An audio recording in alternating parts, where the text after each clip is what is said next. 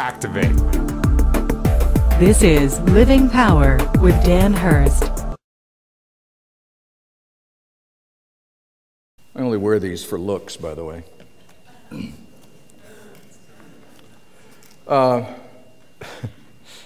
Over the next 2 or 3 lessons, we're going to be looking at the trials that Jesus went through after his arrest, and then obviously right before he was put to death. What we're looking at is something that took place just within hours from the time he's crucified.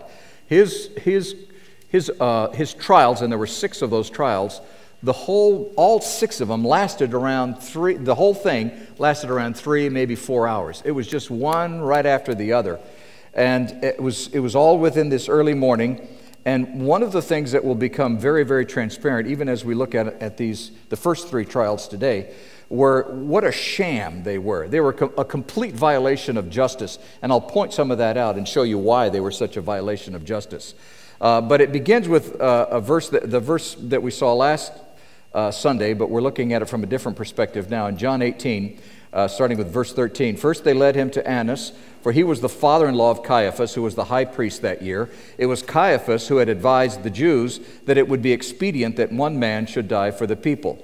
Now, Annas, as you'll recall, and I mentioned this last Sunday, Annas the Jews considered him to be the high priest because he had been appointed by the Romans as the high priest, but then the Romans got real antsy about one man having so much power. So they started appointing a new high priest on a regular basis. But the Jews were so incensed by that they negotiated a deal, and so what happened was it was Annas' sons that became the high priests. He had 5 sons. And Caiaphas, who was the high priest, appointed high priest at this time, was his son-in-law. So it was all in the family, but Annas was kind of the one that was behind the curtain, pulling the strings, because the Jews themselves considered the high priest to be high priest for life. So even though he was appointed high priest by the Romans, they considered him their high priest and believed that he was their high priest until death.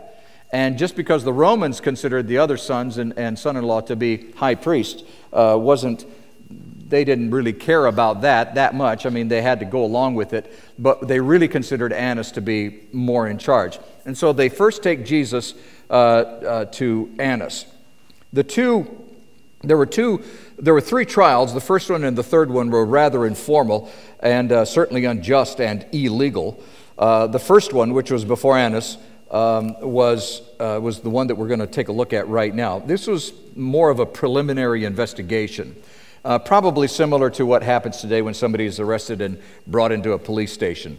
Annas questioned Jesus about the people who held his views and about the nature of his teaching probably, and they were trying to build a case that could justify sending it to the Roman government, demanding Jesus' death. And so when the gathering point before Annas was to bring Jesus there to make sure that they could get all of their charges lined up, and they wanted to make sure that they had their story straight, all of that stuff. They brought in the Sanhedrin. I'll explain that in just a moment. They brought in the Sanhedrin, which were the super religious leaders, to make sure that everybody was on the same page for this thing. And so it was kind of the preliminary step in what would lead to the second trial. So they're trying to build a case that they could send to the Roman government, and this tactic apparently gave Caiaphas, who knew what was going on, obviously, and was the appointed high priest by the Roman government, it gave him time to assemble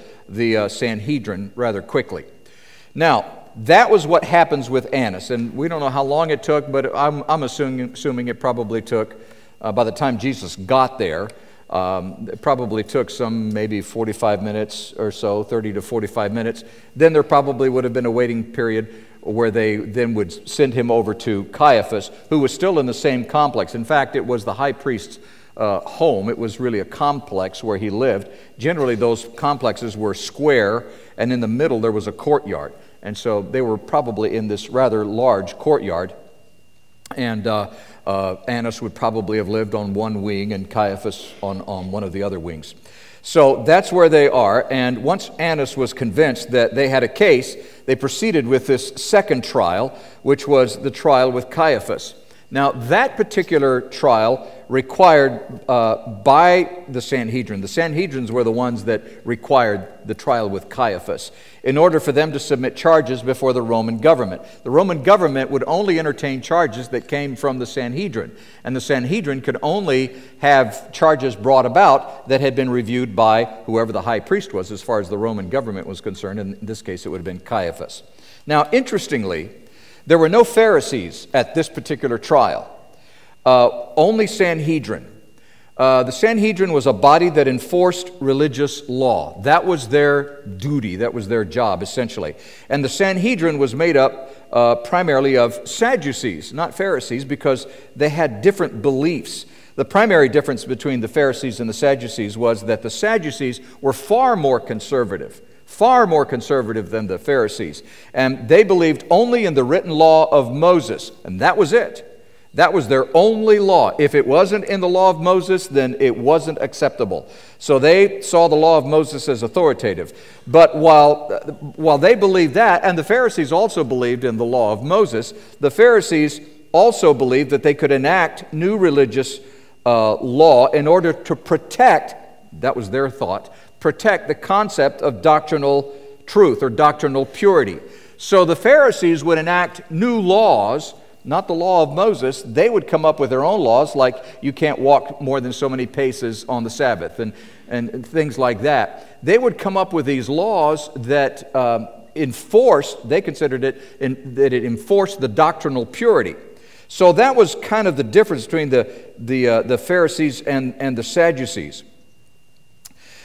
Jesus, by the way, drove them both nuts because his interpretation of Old Testament truth drove the Sanhedrin crazy because he was taking what they considered to be the law of Moses, which is sacrosanct, and it is, and he was basically reinterpreting it, but not the way that they had interpreted it, but he was giving them insight to what it really meant and what it was really all about. And as he revealed what the purpose of the law was and what the law was really all about and how it was to be done, it drove the Sanhedrin nuts. And at the same time, he was all over the Pharisees because they were making new law. And because they had their own traditions and their own way of doing things. And they were despising the people and they were hypocrites. And so the Sadducees and the Pharisees were really, both of them, just upset with Jesus. This whole thing really gives us some insight to the religious politics of the day. The Sanhedrin bore the power, and the high priest was most likely a Sadducee, and the Pharisees were focused on Jewish doctrine. The Sanhedrin were essentially the legal branch of the religious structure and therefore more aligned with Roman law, since they had to operate under that law, and they had to align their religious practices as much as possible under Roman law. As a result, they bore more power, and in this particular case, it would be critical to get these charges against Jesus passed through the Roman courts in order to have him killed, and so it would have to come from the Sanhedrin. The Gospel of Matthew gives us a little more insight to this trial under Caiaphas. So let's take a look at it. In Matthew chapter 26. In those days, then those who had seized Jesus led him to Caiaphas, the high priest, where the scribes and the elders had gathered. And Peter was following him at a distance as far as the courtyard of the high priest, and going inside he sat with the guards to see the end. Now, remember last week we saw that John was also there. Matthew doesn't mention that in his version of what happened. But John had gone on, he had gone in to see what was going on, and Peter had to wait until he got permission to come in. Verse 59, now the chief priests and the whole council were seeking false testimony against Jesus that they might put him to death. But they found none, though many false witnesses came forward. At last, two came forward and said, this man said, I am able to destroy the temple of God and to rebuild it in 3 days. And then the high priest stood up and said, have you no answer to make? What is it that these men testify against you? But Jesus remained silent. And the high priest said to him, I adjure you by the living God, tell us if you are Christ, the Son of God. And Jesus said to him, you have said so, which, by the way, was just a colloquialism. You have said so was a way of saying, yes, you said the truth. You spoke the absolute truth there. So Jesus says, "You have said so. But I will tell you, from now on you will see the Son of Man seated at the right hand of power and coming on the clouds of heaven." And then the high priest tore his robes and said, He has uttered blasphemy for saying that. Why? What do you mean you're going to come back with God and sit at the right hand of God and come back with Him in glory? That's blasphemous. What further witnesses do we need? You have now heard his blasphemy. What is your judgment? And they answered, He deserves death. And that was the Sanhedrin then that was issuing this order, that he deserves death. Then they spit in his face and struck him, and some slapped him, saying, "Prophesy to us, you Christ. Who is it that struck you?" Now, the purpose of Jesus' trials was to find some legal basis on which to condemn him to death. Judas' testimony was crucial to the religious leaders, but he was nowhere to be found. And so they had to find some other witnesses to testify against Jesus. Now, it's really important to understand, they knew that they had a rather tenuous case. I mean, why would you put somebody to death just simply because he had been blasphemous? I mean, we wouldn't do that in this country, but they'll do that in some countries you know of.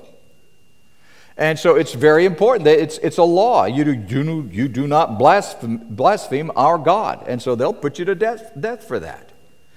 And so we have a little trouble really getting our head around that in this country, but that's the way it is in Muslim countries.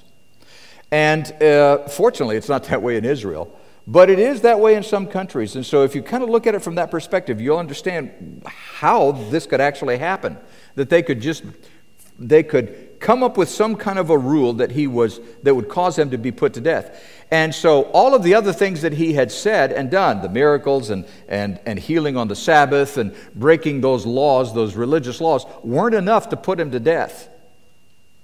And so they had to come up with something that was worth putting him to death.